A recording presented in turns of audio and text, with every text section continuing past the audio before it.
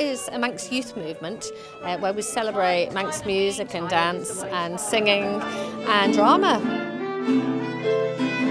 It's a nice opportunity for children to meet others who are interested in Manx culture.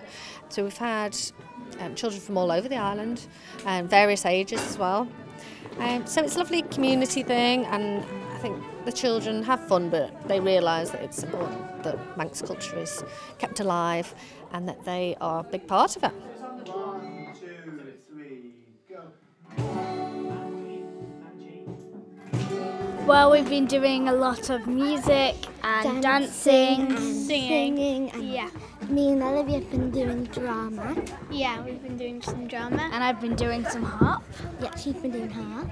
We've been doing like stuff about like fishing and stuff like that. So like about like the herrings and like other like type of like fishy type of like making like nets and fishing rods and doing like fish like song dancing and whatever.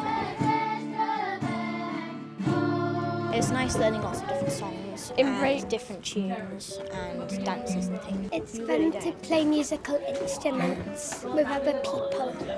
It is very nice playing in a group. I like Bree because it's a friendly place and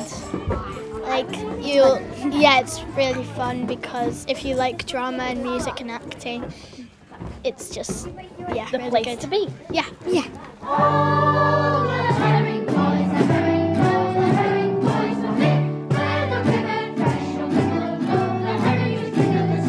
It brings together, especially like for young people who wouldn't might not normally play traditional music.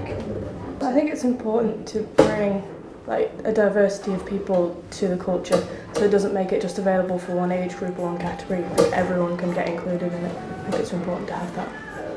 People will come here and then they'll talk about it to other people, so then more people will come and it'll just keep happening, which keeps like it alive, if you know what I mean. We've just put on a concert which was nearly an hour long of music, song, dance, and this year we themed it all around fishing. And we used old stories relating to the fishing industry in the Isle of Man, old tunes and songs, and a story about the Witch of Llewellyn, who used to tell the weather forecast. So we've tried to do a bit of everything, try and make it good fun. This year we did some net repairing, which was a skill that not many kids would probably get the chance to do, so that was really good. We had quite a few Manx Gaelic speakers, so we challenged them with writing the shipping forecast in Manx, so they read that out as part of the play. And we did a little bit of atmospheric music, a bit of background music, and we created folk groups and choirs and dance groups.